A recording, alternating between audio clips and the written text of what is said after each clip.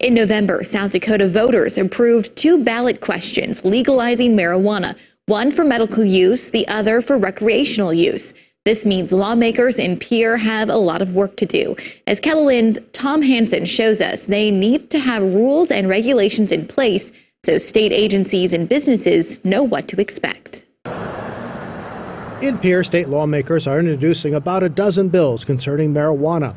Some of them have to do with regulating 2 voter-approved marijuana laws that go into effect on July 1st.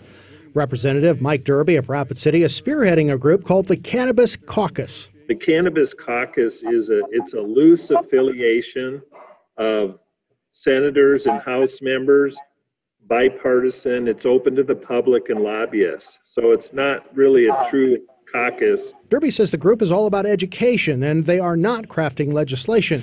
He has, however, proposed Bill 1225 and is approaching it from a business standpoint. I've been in business my whole career. I've got some pillars that I'm working on. Number one, I want to make sure we generate as much revenue for the state of South Dakota as possible.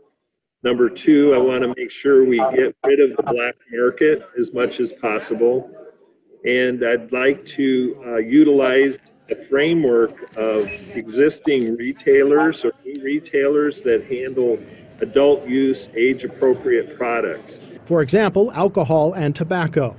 Medical marijuana is supposed to go into effect July 1st of this summer. However, Derby says it takes around 14 months to set up the proper infrastructure, so he expects that to be delayed. And recreational or adult use marijuana is being challenged in court.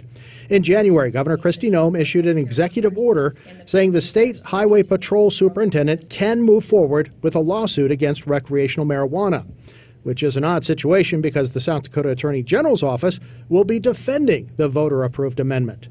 The South Dakota Supreme Court won't rule on the case until after the current legislative session, which ends on March 29th. Tom Hansen, KELOLAND News. Representative Derby says putting together the framework of regulation for legalized marijuana will probably require additional time. He says a special session of the legislature may be needed.